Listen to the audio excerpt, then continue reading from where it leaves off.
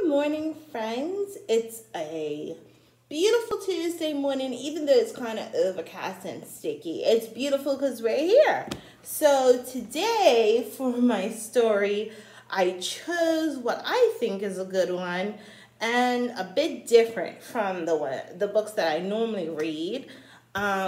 It's actually part of a series.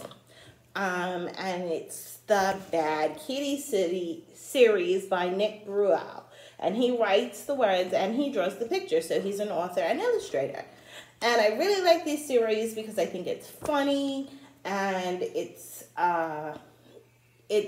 gives you a lot of information as well. So it's informative and it's funny.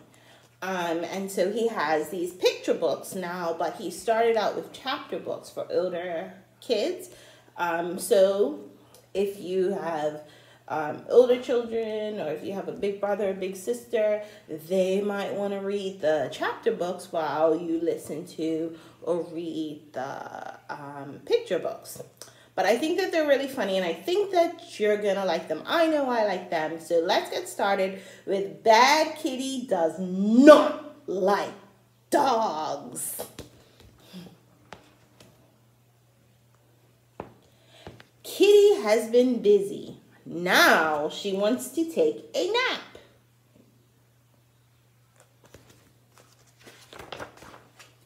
But not Puppy. Puppy wants to play. Woof!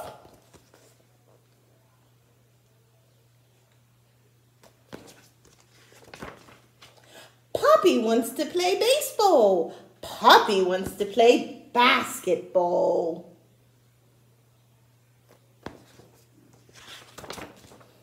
Puppy wants to play soccer. Puppy wants to play chess.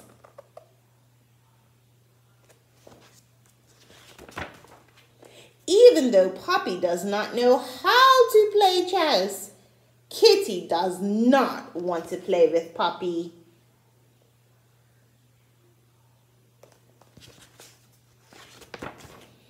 Kitty does not want to play baseball or basketball or soccer or chess. Kitty wants to take a nap.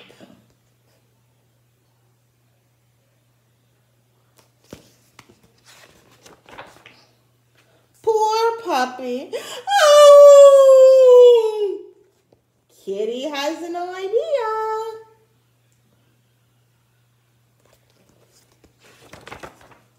Kitty wants to play a game called Sleep. The player who can sleep the longest wins the game.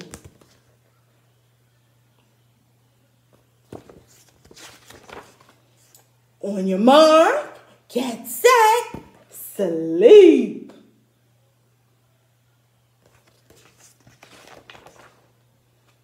Snore, snore.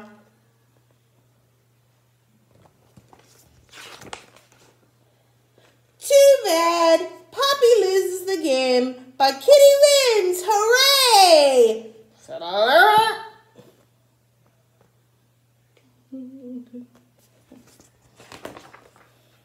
Kitty does not like dogs. And that's the end of the story. I think it's kind of a silly one, but I really like it. And Nick Brunel actually has a couple of other picture books if you like that one. Kitty Does Not Like Candy, Kitty Does Not Like Christmas, and a few other things, a few other books. So if you like that one, you can look out for his other ones. And I hope you enjoyed it, and I'll see you in this space tomorrow for more Reading with Miss Paynter. Bye-bye.